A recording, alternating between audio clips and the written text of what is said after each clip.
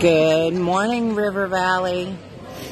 It's going to be an amazing, wonderful day. We are so glad that you are here to worship with us.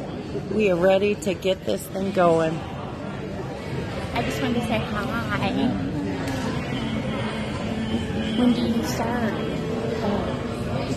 Over at the gym. Good. Yeah. Okay. See you there. I'll see you there. Yeah, right.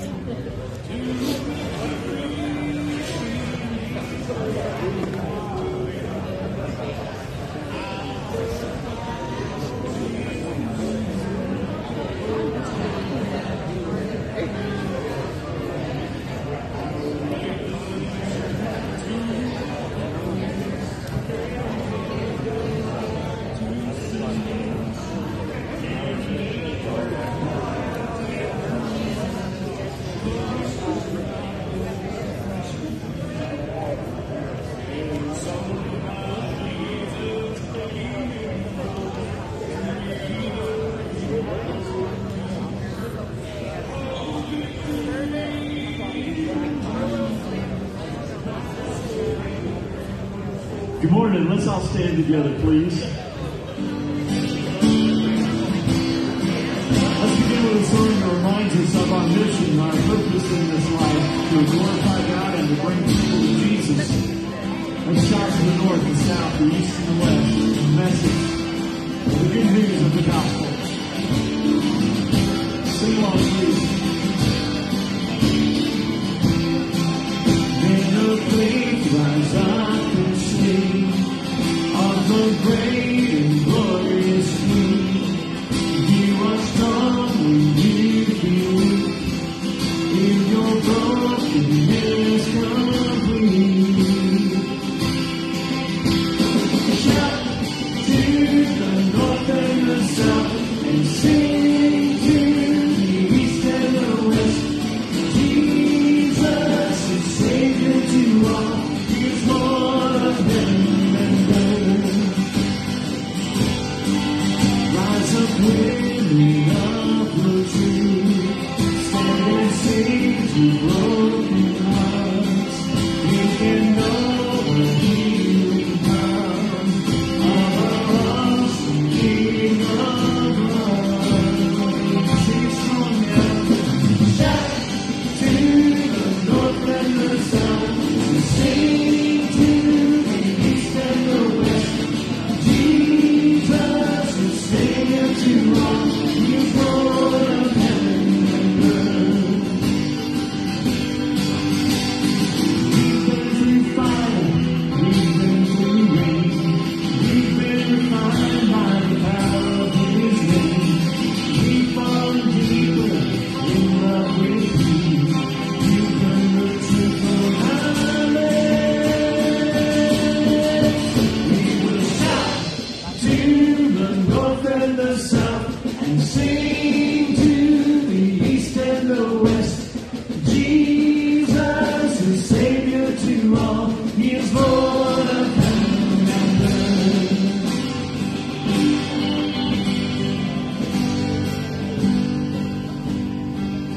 Rise up, church, with broken wings.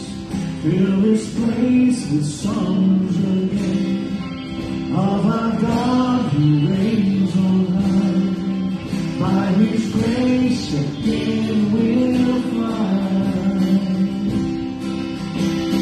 Shout to the north and the south and sing to the east and the west. Jesus is Savior to all. He is Lord of heaven and earth. We will shout to the north and the south and sing to the east and the west. Jesus is Savior to all. He is Lord of heaven and earth. He's the Lord of heaven and earth. Yeah, Lord of heaven.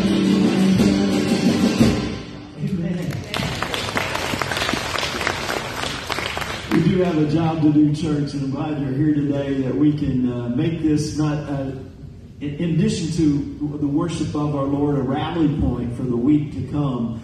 We meet around the Lord's table in just a little bit. Let that be the focus, that we come to the cross, that great ground that sets us level and gives us purpose and calibrates us for a week ahead. In Jesus the Christ, that we might shout to the north and the south and sing to the east and the west and proclaim the good news that Jesus is alive, He is risen, He loves you, He died for you, and you can have your sin forgiven, live with Him eternally in heaven because of what He's done. Amen? Amen. Let's go to the Lord in prayer and let's continue to worship. Father, we thank You for the day You've given us this Sunday morning that we can worship You. Father, we pray that You might hear our praise, the offering that we give You, and that it might be pleasing to You. May everything be about You today and for You and Your kingdom's sake. And Father, we pray this hour it might revive us for a week ahead of serving You and bringing You glory. Lord, let it be so. In Jesus' name we pray. Amen. Let's continue to worship.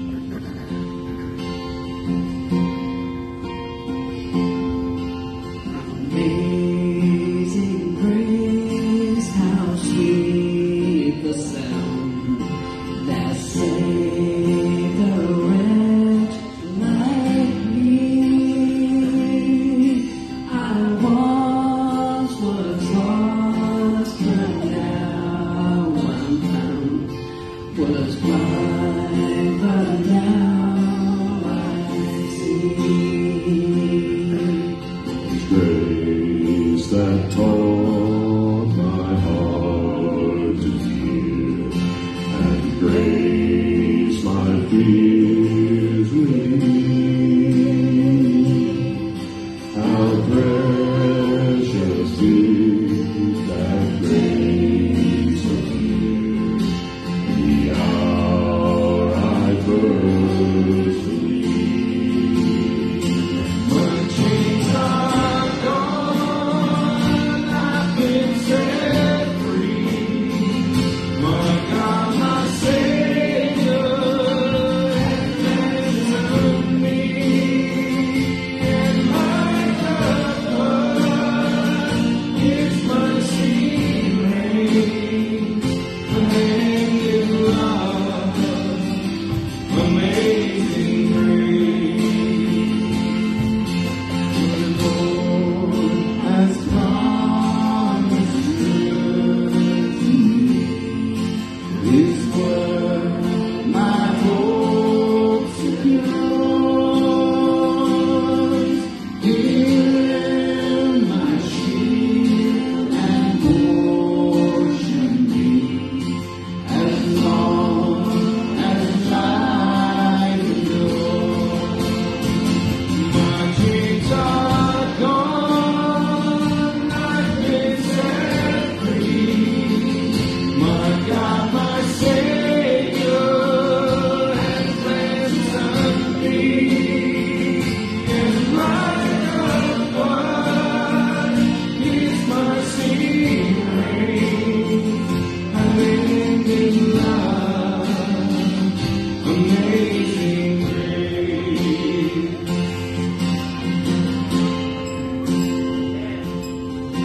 The earth shall soon dissolve like snow. The sun forbear to shine. But God will call me here below. Will be forever mine. Will be forever mine.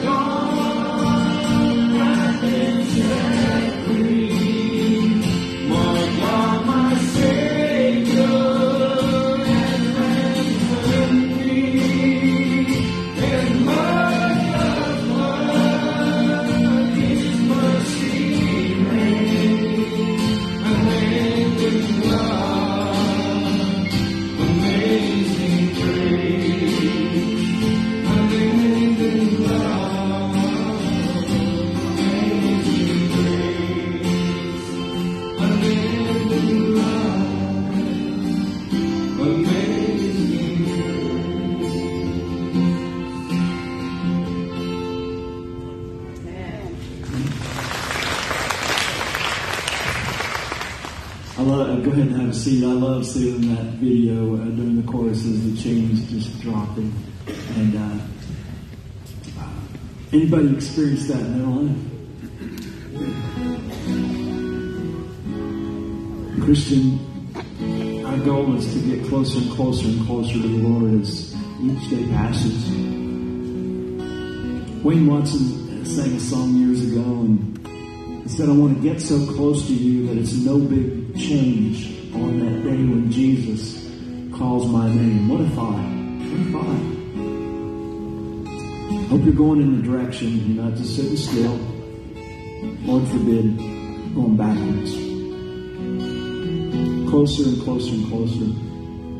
Being in that state of continual prayer and realization that God's with you. Getting into His Word. Letting Him speak to you. Letting the Spirit guide you in everything you do and say and are.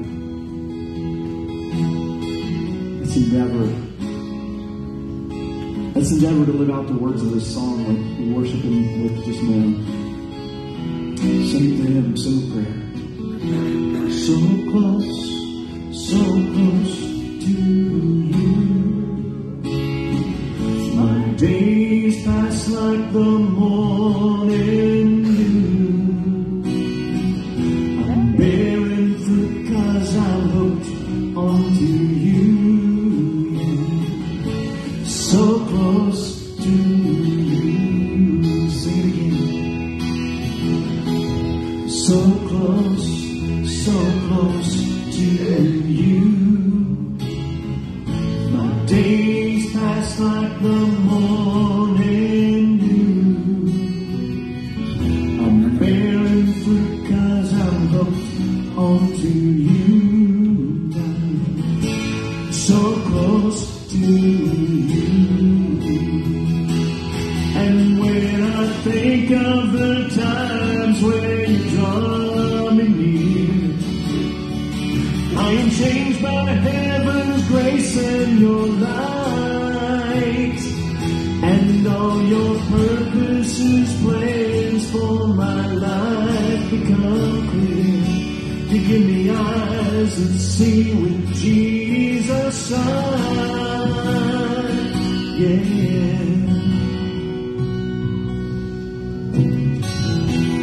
So close to you. My days pass like the morning dew.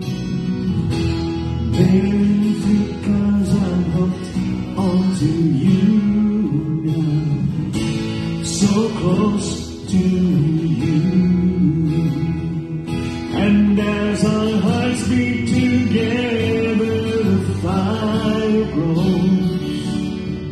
Revelation floods me like a light. I know that justice and help for the will of the poor is part of changing my world with your light.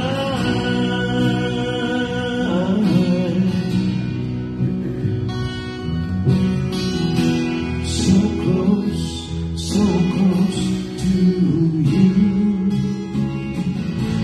Days pass like the morning dew. I'm bearing fruit 'cause I'm hooked onto you now. So close to you. So close to you. The Savior's heart pierced my heart through. I'm seeing mercy from your point of view. So close to you.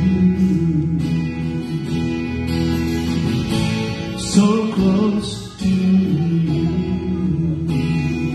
I'm staying so close to you.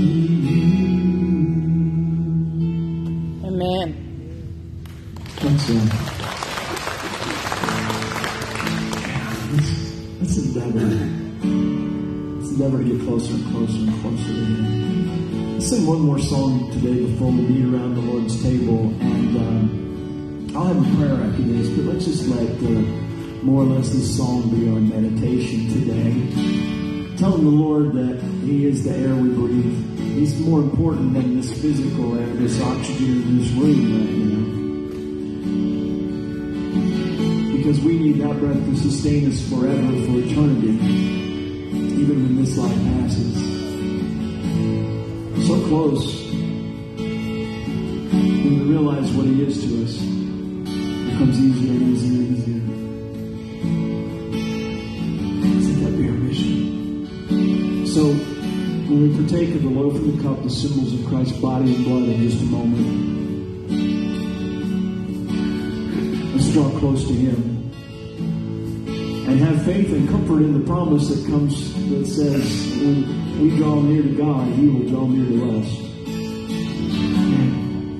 Let's sing together. And then let's partake.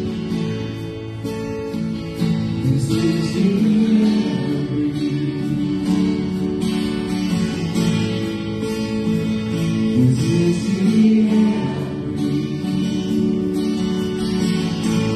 Your holy presence.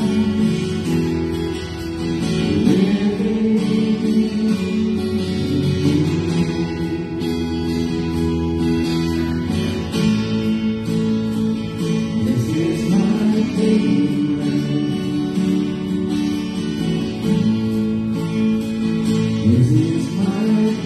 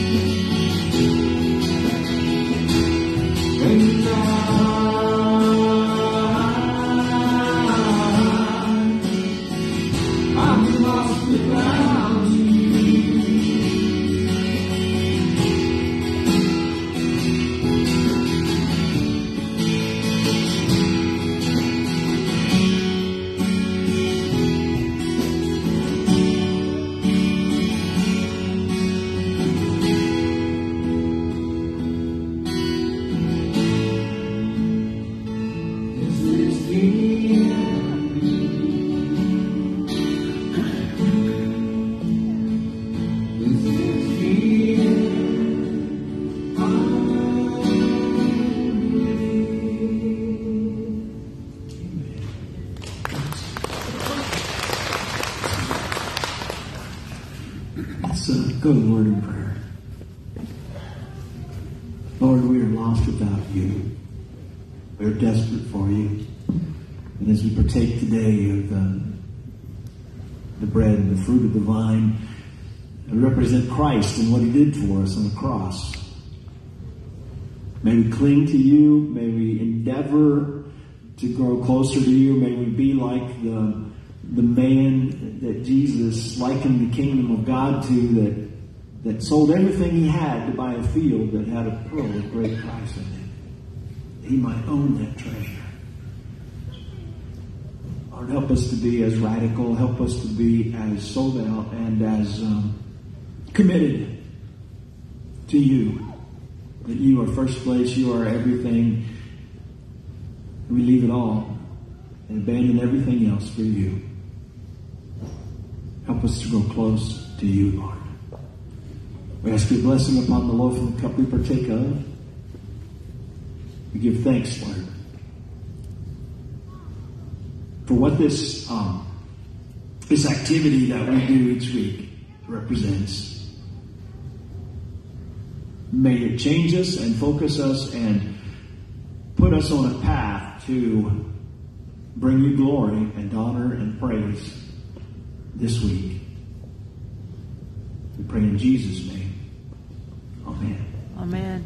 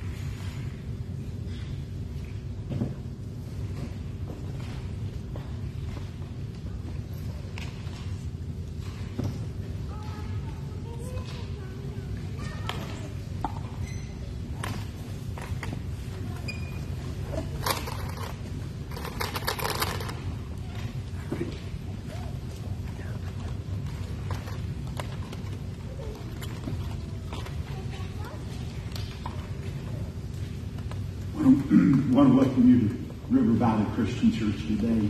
And it's just great to have you worship God in a time of personal communion. It's now a time for kids to depart.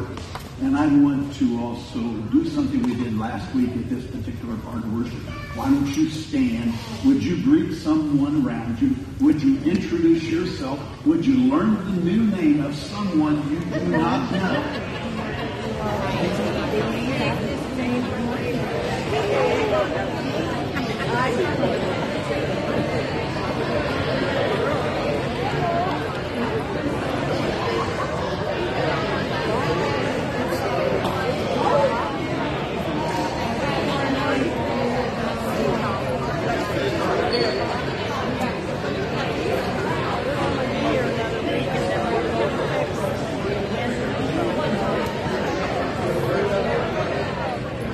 Are you finding someone you do not know? We want to welcome each and every one of you here today. We want to welcome you to our Father in Heaven's house.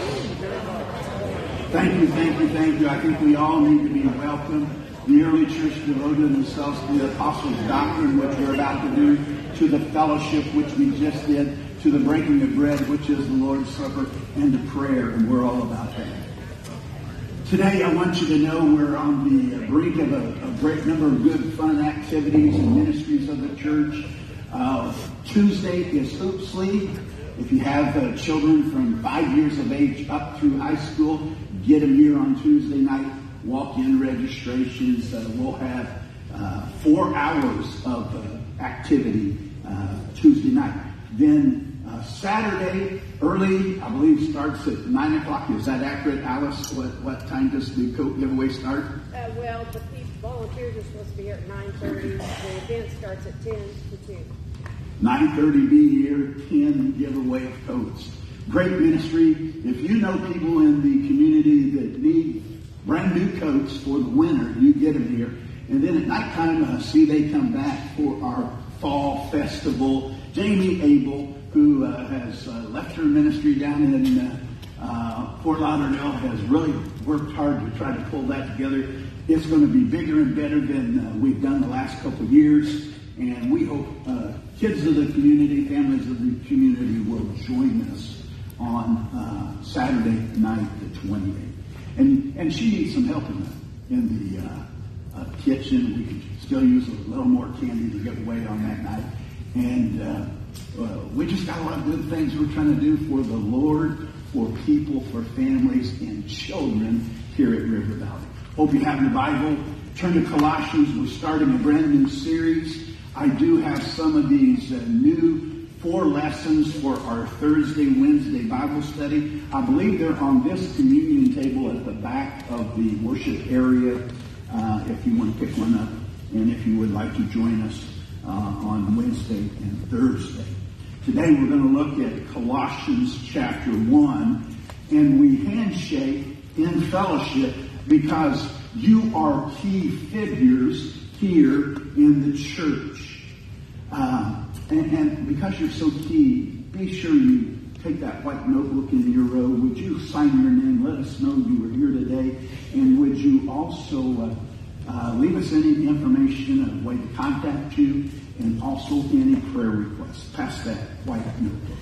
This new sermon series gets us to look at Colossians 1. I want you to look at the first 2 verses and hear what it says. Paul, an apostle of Christ Jesus, by the will of God, and Timothy, our brother. And then he's writing to the holy and faithful brothers in Christ at Colossae.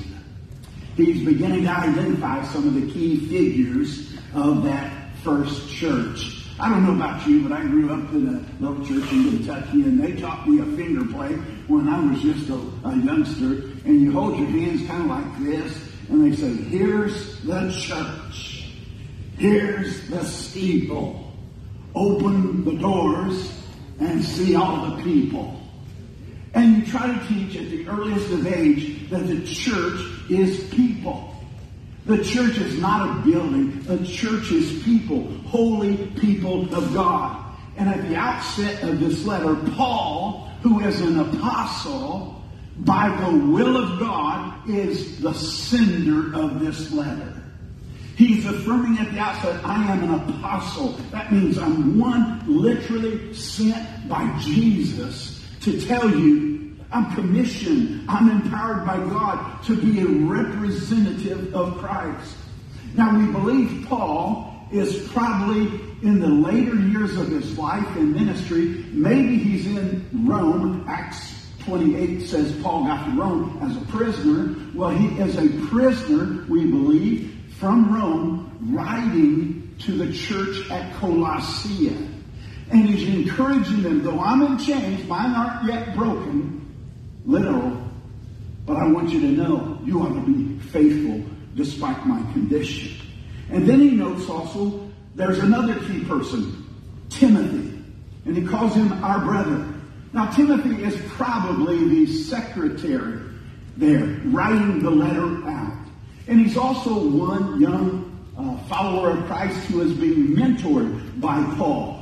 And later we know that Timothy becomes a pastor, a preacher at the church of Ephesus. And later Paul writes to him 2 letters that bear his name, 1st and 2nd Timothy.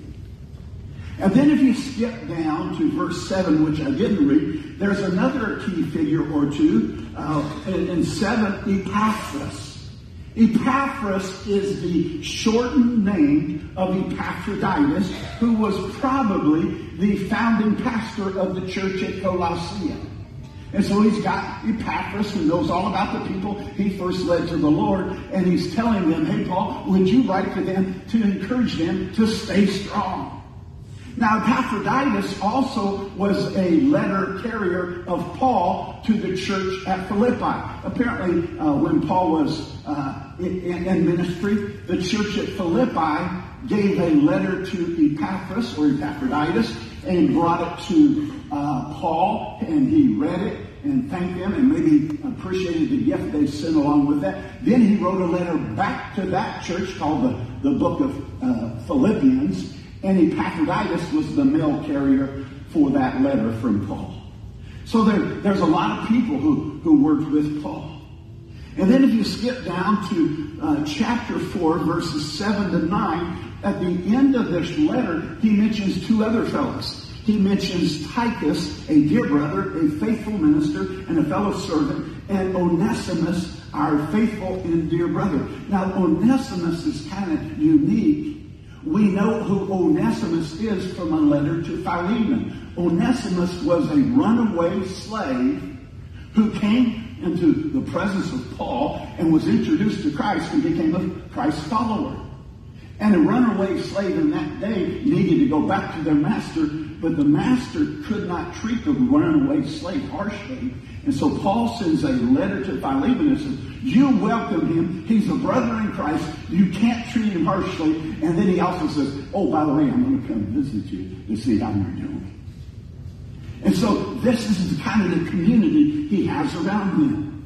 We got in the church an apostle, we've got a secretary, we've got the church planter, and we've got two letter carriers who are going to take this letter back to the church at Colossae.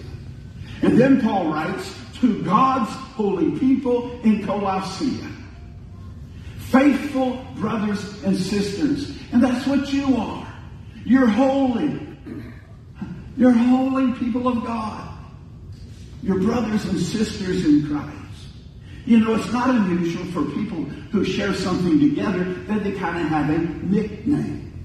People north of the Mason-Dixon line are called Yankees. What are the people who follow the Green Bay Packers called? Cheeseheads. What are those people who follow the original Star Trek movies called? They're called Trekkies. You know it. Well, Paul is saying, hey, you've got fame, you've got recognition, you're holy people of God. And some translations will even say, you're saints. You're the saints of God. You're the set apart ones. You're holy. You've been set apart from sin to walk with Christ. And that's why we get songs like, and when the saints go marching in, or when the saints go marching in. And that's us. We, the church, are the holy people of God. And then Paul doesn't forget another key figure in the church, God our Father. You see, what made Jesus mad in the temple in his day was they made the place a marketplace when it ought to be a house of prayer. My Father's house ought to be a house of prayer. And then there also is, you can't get away from this, a key figure in the early church, and this church today, is Christ. Christ, who is Lord of all.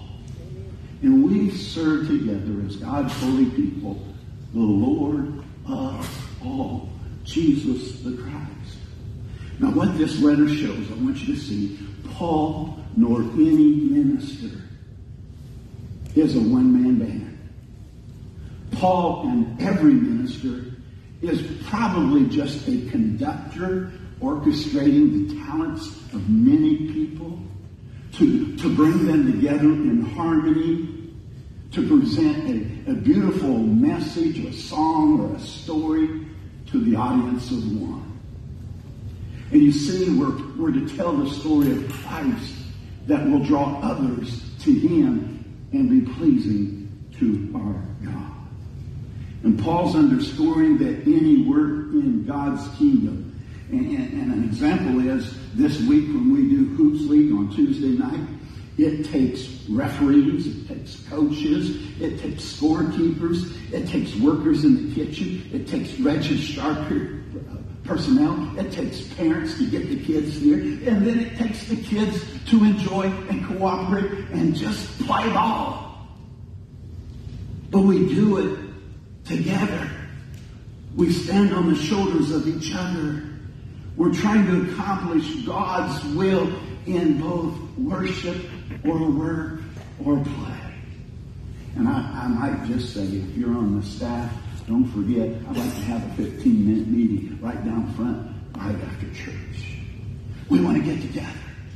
We want to share Christ. We want to lead in a positive way. We want to make a difference as key figures in the church, because we are to introduce to those young people next Tuesday grace and peace to all from God our Father and the Lord Jesus Christ.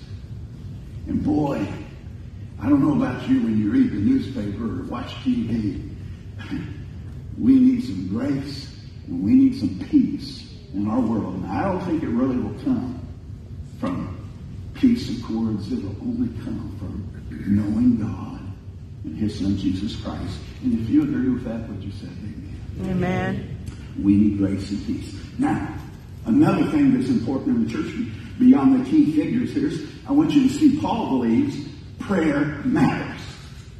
Have you prayed about anything that's going on in your life today? If you haven't, take this moment to pray to God and say, God, help me with my situation. Paul was a leader who prayed for the church. Look what he says in verse 3. We always thank God, the Father of our Lord Jesus Christ, when we pray for you. If you know somebody in the road you're at right now, somewhere in this service, John, you're going to have a hard time with this. No, but somebody want to go over and sit with John. Pray for the person somewhere nearby you, if not in your road. You just pick one out in your road and you pray for them. Lord, be with them this week and deal with them gently and bring them to you and help them in their problems. I'll bet every one of you here today has some kind of problem. But you know, we need to know you're being prayed for. Look what he said. We always thank God, the Father of our Lord Jesus Christ, when we pray for you.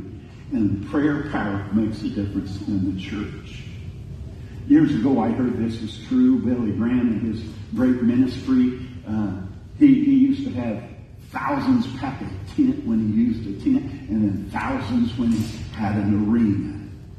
His partner in ministry, by the name of Cliff Barrows, who was a well-known singer and associate, he said the real power in their ministry wasn't Billy Graham in the pulpit.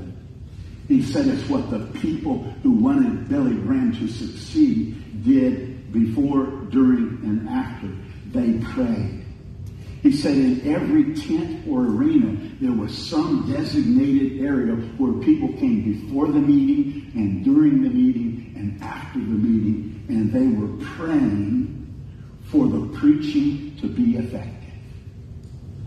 Boy, I wish you would just pray for the preaching today to be effective. You see, the Christians at Colossae were on Paul's prayer list. Do you have a prayer list? Some of you do. Sometimes when we send out those prayer texts, people will ask me, do you have an update? And they'll point to something. And I say, well, right now I don't have that list. It's on my phone. Some of you get a bulletin. Look at that prayer list. We're trying to pray for you. We're trying to be sure you know you're cared about. We're concerned about your situation. And we get prayer requests all the time. Some we make public. Some we don't. We just ask our elders to pray. But the Christians of Colossae were on Paul's prayer list. And he divides up his prayer matters into thanksgiving and request and praise.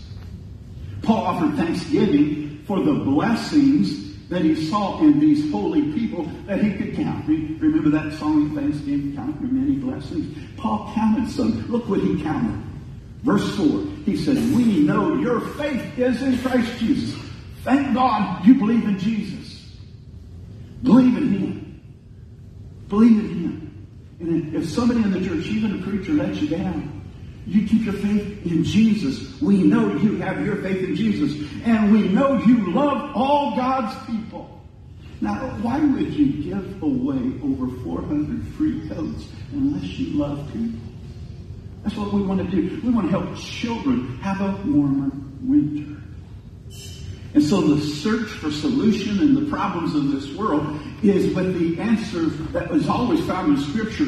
Love God with all your heart, soul, and mind, but love your neighbor as yourself. And Paul says, your love is known.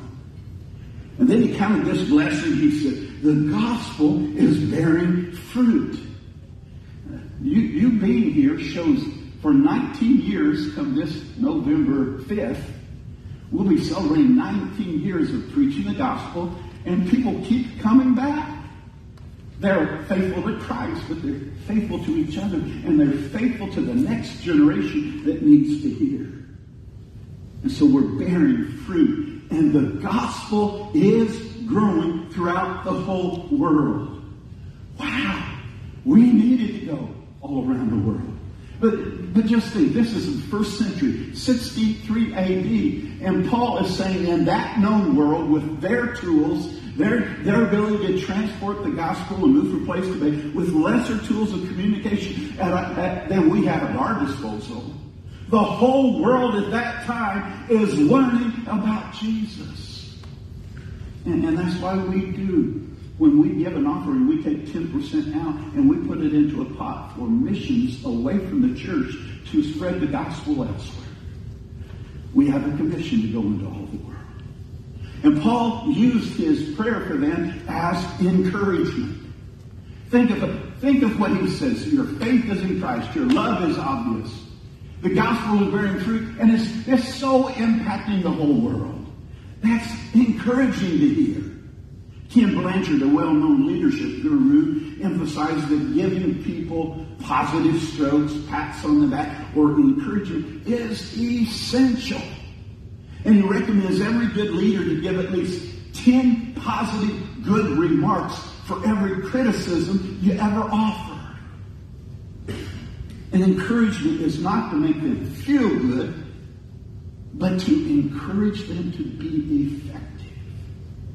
And so maybe today when you leave and you know something going on with somebody, give them a pat on the back just for being here. Give them a pat on the back when they've done something you have noticed. Compliment the children who do things in the building. Tell them you saw them do something good. A couple of weeks ago, Landon Coy offered the prayer. He's a newly baptized 9-year-old. And he offered the prayer for the adults' meal. And he did a remarkable job. Man, we patted him, we clapped. We just wanted him to know we see him growing in Christ. Encouragement. Commend a single mom who comes here together. Commend the young couple that comes together. Commend the whole family that worships God here. Encourage every man and woman, every boy, every girl. Find something they're doing good and pat them on the back and tell them to keep it up. You see, if that happens, if there ever is a time you need to criticize and rebuke or correct, they might be inclined to listen to someone they respect. Okay, Paul also not only gave thanks, he offered requests. He said, we're praying for you. He prayed to God for, listen to this, what he prayed for the church for, to fill you with knowledge and wisdom and understanding from the Spirit. I don't know about you, but that's a pretty deep prayer request. You might need to pray for somebody where they have wisdom in the situation they're facing. And I don't know about you, there's trying times that come to all our lives where we need to have wisdom on how to act, what to say or not say, and how to move forward to make our world better for Christ. We need wisdom. And the Bible says if you lack wisdom, ask God. Be sure you pray for your situation. Ask for wisdom. You know, wisdom seems like a funny thing among his people. There was a time I heard a guy had wisdom when he was selling a donkey. He was trying to sell a donkey. A city boy by the name of Kenny heard that the country farmer had a donkey for sale, and this old farmer was going to sell it for $100. The farmer agreed to sell the donkey to the city boy and deliver it the next day. When the next day came, the farmer drove up and said, sorry, son, but I got bad news for you. The donkey died.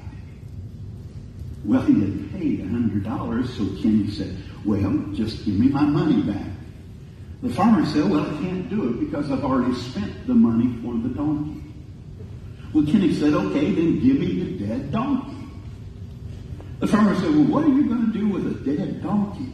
And Kenny said, well, you know what I think I'm going to do is I'm going to raffle him off and sell him. The farmer said, you can't raffle off a dead donkey. Kenny said, sure I can. Watch me. We just won't tell anybody about it. Well, a month later, the farmer meets up with Kenny and asks, what happened to that dead donkey? Kenny said, I raffled him off. I sold 500 tickets at $2 a piece, and I have made a profit of $898. And the farmer said, well, didn't anybody complain? And Kenny said, yeah, just one guy, the guy who got the winning ticket, and I gave him back his $2.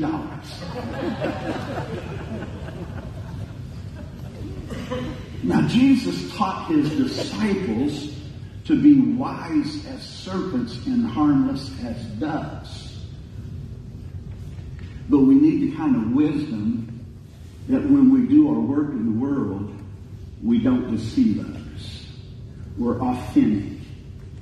And we do what God wants next when Paul prayed for wisdom and that the church would, in verse 10, live to please God in every way, bearing fruits in good deeds. And then verse 11, and God's power to produce endurance, patience, with giving joyful thanks to Him. We're to do good deeds in wisdom. We are to serve with power, and we're to serve and never give up. Have His endurance and His patience. His prayer for the church was a request for strength, a reliance on God's strength, God's power. And I don't know about you, but I'm realizing this all the time. As I get older, my strength isn't what it used to be. I know we're in a marathon. We can't act like it's a sprint. We can't put it all out at once. But we've got to serve for the long haul together. That's why I keep praising our kids' church teachers. We're in our 19th week now where we have assigned teachers to teach during this hour. And we've gone 19 weeks where everyone assigned has showed up. That is something good. Now, I'm not telling you it's easy to recruit. It's not easy for everyone to show up. But it sure stops the panic that happens on a Sunday morning when somebody's not there. And so I want you to know, because of that grind, because of that effort, because of that consistency we have, more are coming. More parents, more young people are coming. They're seeing our faithfulness. They're seeing the willingness of people to step up. And the struggle to do that makes us stronger. But the strength comes from God, not us. And Paul saw that kind of effort. What are you doing there? I want you to keep on preaching. Keep on teaching every generation in the church there at Colossae. And then he offered praise to them. Here's what he knew about them. He said, when I see what you're doing, you are qualified to share in the inheritance of His holy people in the kingdom of light. Because of what you're doing, you haven't earned it, but you're qualified. He has given you the merit of honor to say you'll be with me forever. And then in verse 13, he says, in those of the church, you were rescued from the dominion of darkness. And some of us, when we turned to Christ, our life was darker than it is right now. But the praise underscores the dramatic details of what God has done to save us. Can you just really wrap your head around what Jesus did to come to the world to save us from our sins? And the imagery of how that rescues us. There's a story I heard of a newspaper reporting that one evening a woman was driving home when she noticed a huge truck behind her that was driving uncomfortably fast and far too close to her. She stepped on the gas to kind of get some distance between her vehicle and the truck. And when she sped up, the truck did too. The faster she drove, the faster the truck did. This began to scare her, so she exited the freeway, but the truck stayed with her. The woman then turned into a main street, hoping to lose the pursuer in traffic. He ran a red light just to continue the chase. And reaching the point of panic, she finally whipped into a service station, bolted out of her car as she screamed, running into the storefront. The truck driver sprang from his truck, ran toward her car, yanking the back door open. The driver pulled out a man hidden in the back seat, and the truth was the woman was running from the wrong person. From the truck driver's higher vantage point, he had spotted a would-be rapist in the woman's back seat of the car. And the chase was not an effort to harm her, but to save her. And he did it at the cost of his own safety. Folks, in some ways, that's how dramatic Jesus came to the world to save us. He had a higher vantage point. He knew what we needed. We were deep in sin and we needed a Savior. And he rescued us from the dominion of darkness. And in verse 13b, he brought us into the kingdom of his Son. The kingdom of Christ, the kingdom of God. And then it says, in Christ. And I was sharing in my class today, how do we get in Christ? I believe we're baptized into Christ. In Christ, we have redemption, the forgiveness of sin. And so we praise God for all these things that are part of our life, and our prayers for one another matter.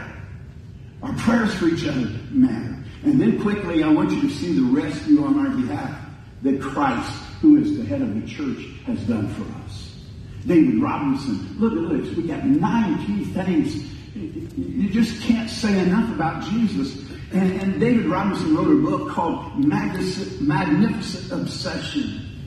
David got the title from what he said was a born-again Mennonite youth who, when he was asked, what did Jesus mean to you? That young youth from the Mennonite tradition said, I will never, or David said, I'll never forget what he said. The young boy said, Jesus, Jesus, he is my everything. He is beautiful. He is my magnificent obsession. Wow. Wouldn't it be great that youth, when we teach behind the walls, come out and say, boy, Jesus, he's my magnificent obsession. Paul was obsessed with the supremacy of Jesus. Look at all the things he said about Jesus. Jesus is the Son, is the image of the invisible God. A little boy once said, boy, if God is up there, why doesn't he just peek out and show us his face? What the little boy doesn't understand is, in Christ, Jesus did that. When we see Jesus, we see God. Our Father revealed himself fully in Jesus. And we sing about it at Christmas. Think of some of the songs we sing at Christmas. Oh, come, let us adore him. In that song we say, Word of the Father, now in flesh appearing. Hark the herald angels sing. Veiled in flesh, the Godhead see, Christ, the incarnate deity. A newer Christmas song says, Mary, did you know that when you touched that baby boy, you were touching the face of God? And when Mary held Jesus, she was holding God's Son. God in the flesh. Paul was obsessed with this Jesus that when you see him, you see God. And he's obsessed with Jesus that he's called the firstborn over all creation. Now, some people say that Paul might be referring to Psalm 89:27, which is often referred to as a messianic prophecy, a prophecy that Jesus fulfilled. It says there, I will make him the firstborn, the highest of the kings of the earth. And God did. God did. Do you remember when the wise men came to King Herod? Where is he who was born king of the Jews? And then they said, go to Bethlehem, and they found Jesus in Bethlehem. And Jesus wasn't the firstborn king. He wasn't the first king, but he was the greatest king of Israel. The greatest. Bob Russell said Solomon was called the firstborn of David, but he wasn't David's first child. Solomon was the most important child because he became the king out of David. And so when Jesus is called the firstborn of creation, it's not that he's the first thing created as a gift from God, whichever child is, but he is the greatest creation on earth. Michael Bird wants you to know that Jesus is the firstborn does not make him the created being. He's not a created being like cults say he is. But this phrase, firstborn, emphasizes primacy in rule, preeminence in role, and priority in rank.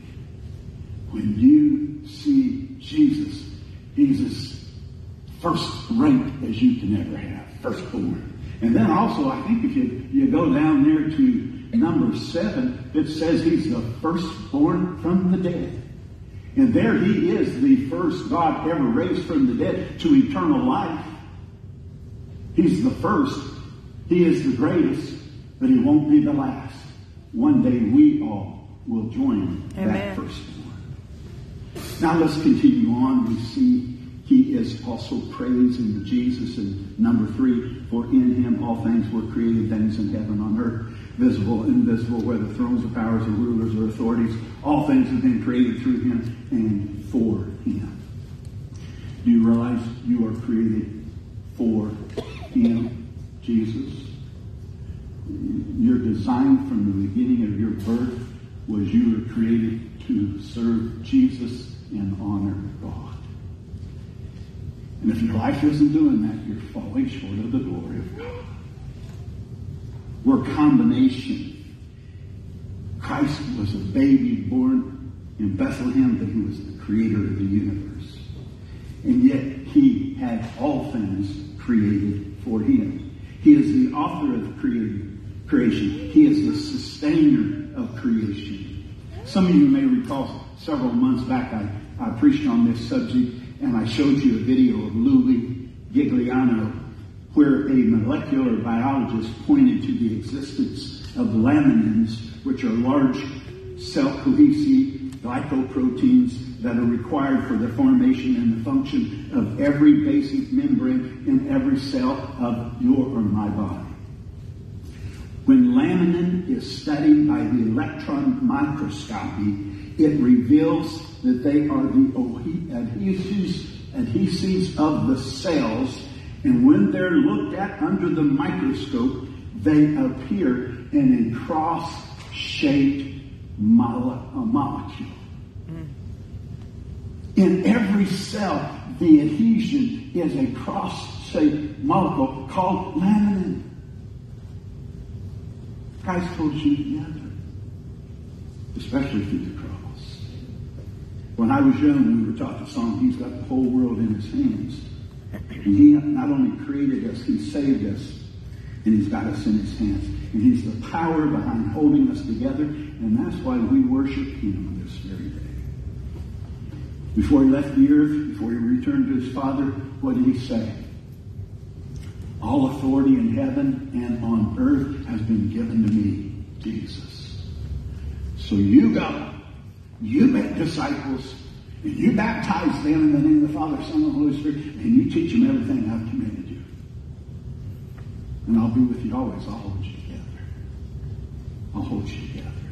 Number 6, he is the head of the church. He's the rock upon which the church is built. If someone comes to River Valley and asks the question, who is in charge here? Don't you dare say this is Kevin's church.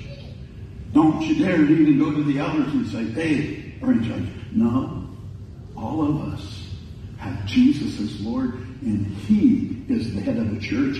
We will one day stand before Him and be accountable to His word and will. He's the head of the church. Why? In everything that He might have supremacy. For God was pleased to have all the fullness dwell in Him, and through Him to reconcile to Himself all things. He wants to bring all people together under His banner, under His name, in His love. Whether things on earth, whether things in heaven, by making peace through His blood shed on the cross. And so if there's anything going to bring the world together, it has to be Jesus. Jesus. Eugene Peterson says the message of the American church is, you can do it. But the message of the Scriptures and Jesus Himself is, I did it for you. I've done it for you. Will you trust me? And folks, all we need to do is to look to Him, embrace the work He achieved at the cross. And we can't exaggerate the greatness of Christ. We must trust in it. Because the preeminent person in history was Jesus. He is the head of the church. And I love that verse 19. For in Him, God was pleased to have all the fullness dwell in Him. When you see Jesus, you see God. Fully God.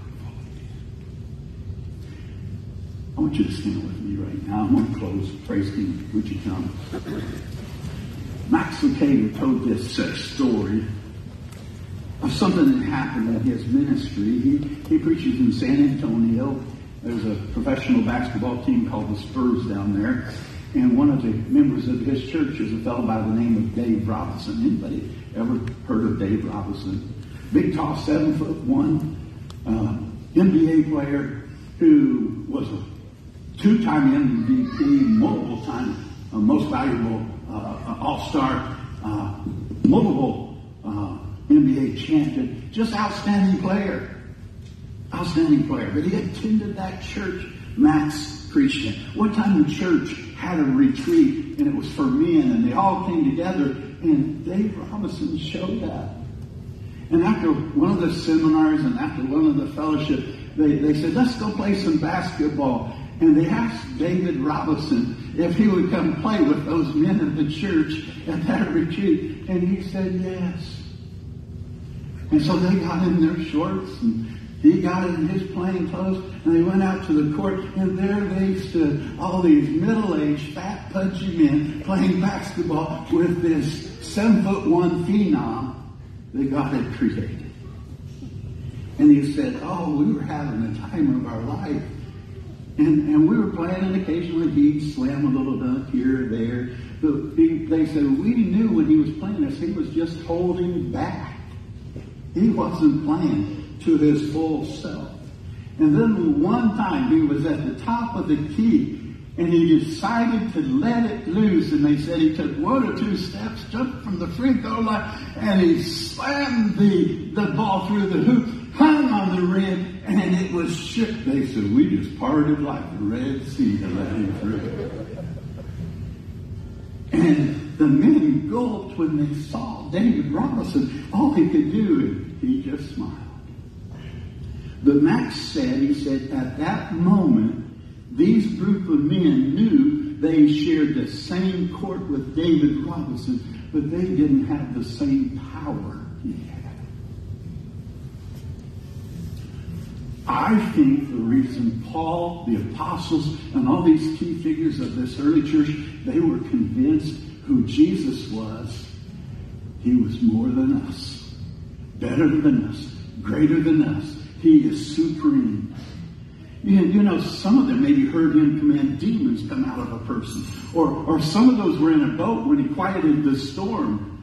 Some were there when a dead man was raised up, or a dead daughter sat up, or the entombed Lazarus was raised up from the dead. He had all authority in heaven and on earth. And when he spoke, things happened. He was different. He was supreme. But because Jesus was human, He understood those people in us, but because he's divine, he could save us from ourselves and our sins. And all I just want you to do, if you believe Jesus is supreme, would you confess him as Lord? If you've never been, would you follow that up with being baptized into Christ? If you're saved but you need a home church, would you consider River Valley as a place you partner in ministry where Jesus is the head of the church? I just want to know, would you confess with me that Jesus is the Christ right now? I believe that Jesus is the Christ, the Son of the living God. And he is my Lord and Savior. God bless you. Be baptized if you need it. Choose River Valley if you need it. And forever let's serve together in his name. Come.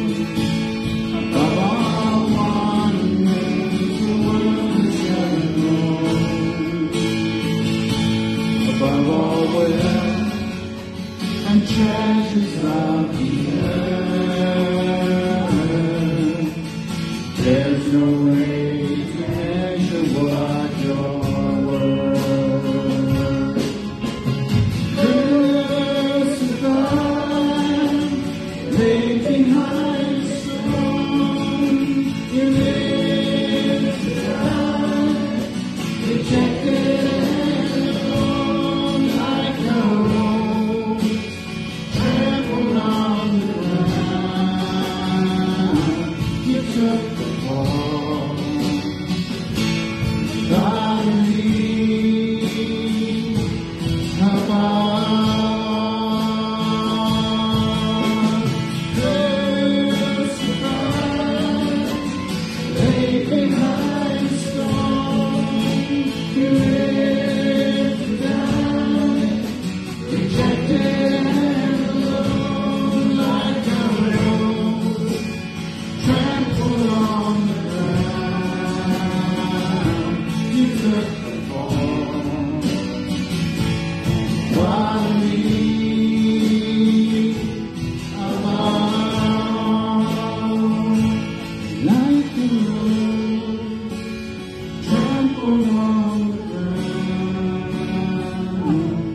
merciful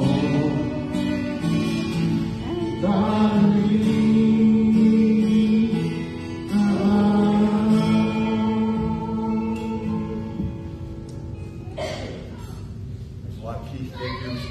There's a lot of key figures here in the church, and we want to thank all of them. Last week we had the Fall Foliage Parade. We want to thank Tom Franklin and Earl Lundy for driving classic trucks in the parade that left a mark in our community. And also Steve and Evelyn Long donated a golf cart that we used. And those who were in the parade just had a blast.